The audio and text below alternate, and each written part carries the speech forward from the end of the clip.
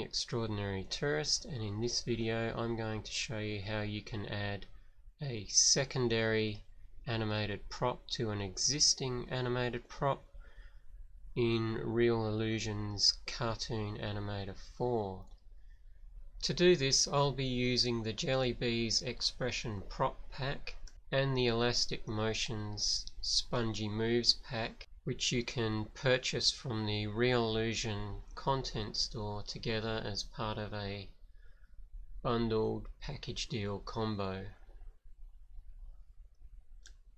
The reason I decided to do this tutorial is that I got into a discussion on Facebook about the Jelly Bees pack, and it was pointed out to me that in the promotional video for the Jelly Bees, which you can see on your screens here now, the Jelly Bees themselves have a little sort of bubble top knot on their head that in this video is animated separately, but when you buy them in their pack, the top knot is actually attached, and this scene here is the particular one in question. You can see here how this little top knot is moving around and is completely separated from the actual character's head, and that isn't actually the case when you buy this particular pack. These little bubble top knots are all part of the sprite of that particular prop based character, and you can't actually do that.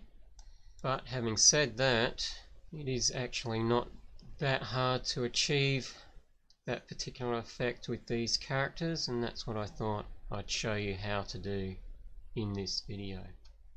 So here we are. I've opened up Cartoon Animator 4 and I've already loaded in my little demonstration animation, which I'm going to play for you and just show you this is what we're going to create. This is the little Jelly Bee expression prop, and just to be clear, this is a prop, it's not a character. And as you can see, I've got the little top knot bubble following him round as he's moving. So if I just stop that, and we'll get started on a new project right away, and I'll show you how the actual top knot is not actually detached from the character. So you can see there, that's the expression props Jelly Bees. 7 characters there. We're going to use the Jam character, so double click on that one, and this is what you have here. As you can see, if we go into the scene manager, there is only one prop in the stage area, and that top knot bubble is firmly attached, as you can see. And if we look at this character's sprites, you'll see there are actually 3 other expressions that you can switch out to give this character expressions as you animate with it. But the first thing we'll want to do is take this top knot off this character's head. So to do that, we're going to go into the Prop Composer menu, so make sure you've got the character or the prop selected, and open up the Prop Composer. Now we're in the Prop Composer, and what we're going to do is just mask out the little top knot. So we want to select him, and you'll see on the right tool menu the second tool down. The first one is the exit the composer, second one down is the mask editor, so we'll click on that, and you can see here we're now in the mask editor, and all this sort of blue area has been masked out. That's going to be transparent on the prop, and obviously anything here inside that blue area is the actual prop itself. And I'm just going to use the magic wand tool, we call it select by color tool, to remove this. And I've got the tolerance set to 6, which should be okay, but 6 is fine. So I'm just gonna click in here and start getting rid of all the bits in here that I don't want.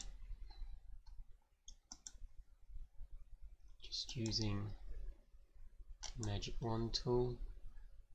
So there you go, that's now masked out my top knot.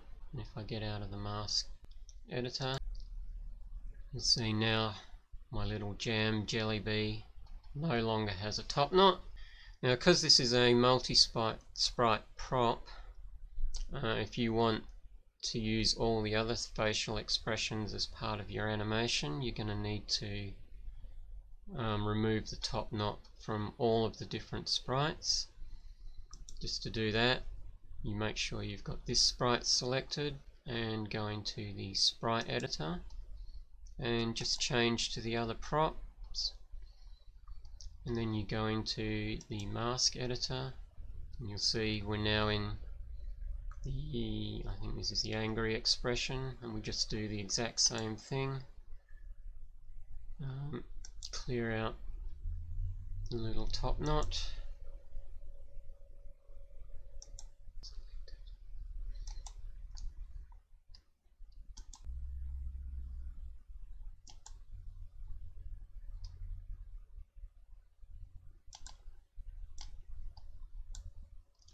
Then close the mask editor and you'll see now that expression doesn't have the little top knot. And if we go back to the sprite editor, switch between happy and angry, you see both of those sprites have had the little top knot removed.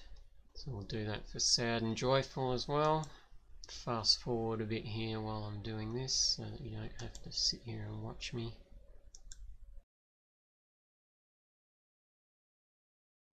There we go, now all of my sprites have had the little bubble top knot removed. We can just get out of here, get out of the composer and go back to the stage. And there we have our little jam jelly bee minus the top knot. To add the little bubble on top of the head is make sure you have that deselected and double click on a second jam prop to load it in. And this jam prop we're going to take into the composer, and this time instead of masking out the bubble, we're going to mask out the rest of the actual character. So we're going to the mask editor, and once again with the magic wand we'll mask out the bits of the prop that we don't need, which is all of this, these last bits. Now if you wanted to at this point,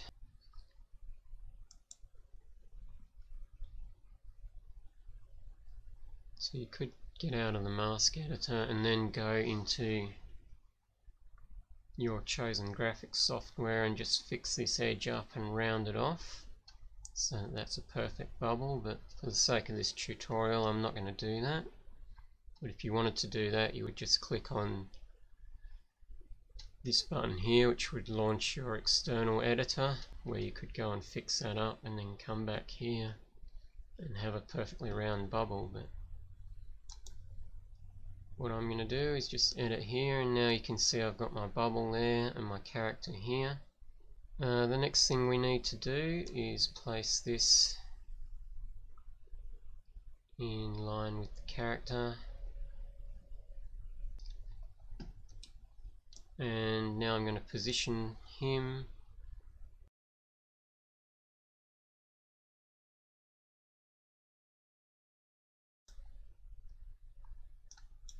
make sure we're on the first frame. And the first thing I'm going to do is to get his first entrance animation. We're going into the Elastic Motions tab, which is where you'll find all of the Elastic Motions and the Spongy Moves packs.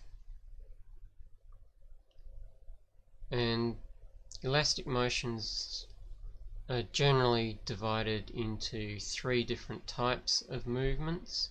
You've got entrance movements for the prop coming into the scene. You've got emphasis movements, which is the prop actually doing some kind of action within the scene without sort of leaving the scene. And then you've got exit motions. And the way these work is that with like your entrance motions, you don't have to start with your prop off stage, just position it where the prop is going to finish up, and then you add an entrance motion, and that motion will animate up to the point of where you've placed your character. So my little jam's first movement is in the entrance folder under Elastic Motions Come and Go, and it's under number 8 for FFD clip, and it's called Rush Left. So I'll just double click on that to apply it, and you can see that's my character. He was immediately moved off stage and rushed left to the point where I placed him. So the prop motion that I used next is called Hello, and it's under Emphasis Elastic Motions Spongy Moves Wiggle. You can see here it's just called Hello, so we'll apply that by double clicking.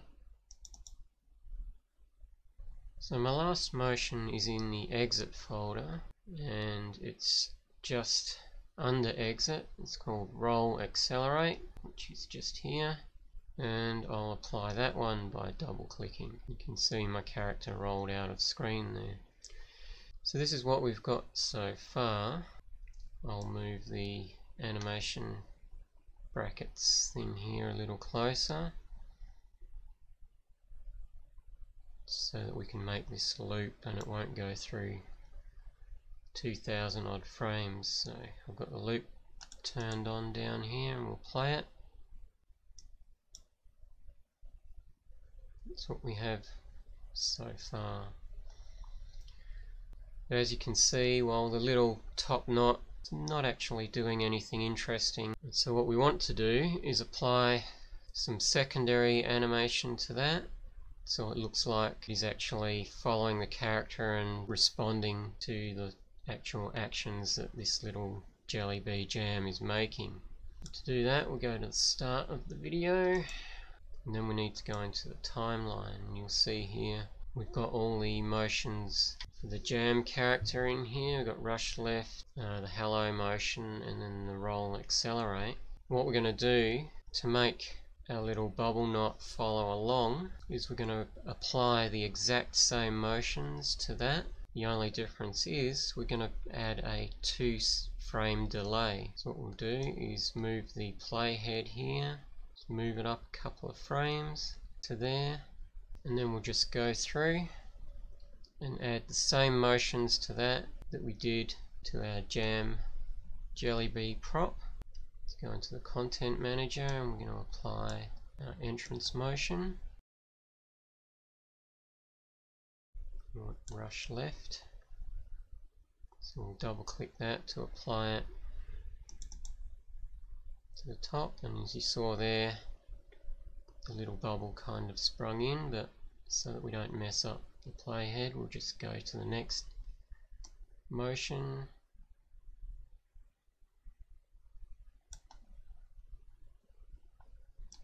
which was the hello motion, and apply that. See, then we'll do the roll accelerate motion at the end. So as I said, we're just applying the exact same motions that we applied to the main jelly bee prop. So this should be roll accelerate, and there we go. So there's one last thing I need to do here, and that is if I go back to the start of the animation, back to frame 1, which I'll do by hitting the stop key, you'll see the top knot is visible here and the little jelly bee jam thing is not. That's because the entrance animation for the top knot now starts 2 frames later, so currently it's sitting in its final position after the entrance animation. So what we've got to do is make it invisible on the first frame by clicking the visible invisible icon, so that it's not just sitting there. And then we move 2 frames up, you see the jelly bee jam is now appearing, and then we make the top knot visible, only you can't see it yet because on the first frame of this entrance thing the thing is invisible. But there you go, now the top knot is following along. So if I play this back now, you'll see now we've got the little top knot trailing along and kind of reacting to the jelly bee's movements. And so that's the basic sort of theory as to how you create this kind of secondary animation on a prop. It's basically just applying the exact same animation with a 2-second delay or a 2-frame delay, and you sort of get that same effect. So in this video you've just seen how you can set up a jelly bee prop so that its little top knot will follow it around as it moves about the scene, in a similar way to how it did in the promotional videos. Now this technique can be applied to sort of other situations obviously, and you could actually use it if you wanted to give your little jelly bee a whole string of top knots that would look more like a ponytail following him around. So that's my tutorial on adding secondary motions to props. I hope you got something from it and that you found this tutorial useful. If you'd like to see tutorials on anything in particular, leave a comment and let me know, and I'll see what I can do in terms of actually making a tutorial. So there you go, don't forget to like, comment, subscribe, and check the little bell notification as well if you want to be notified of whenever I upload a video. Till next time, I shall see you later. Bye for now.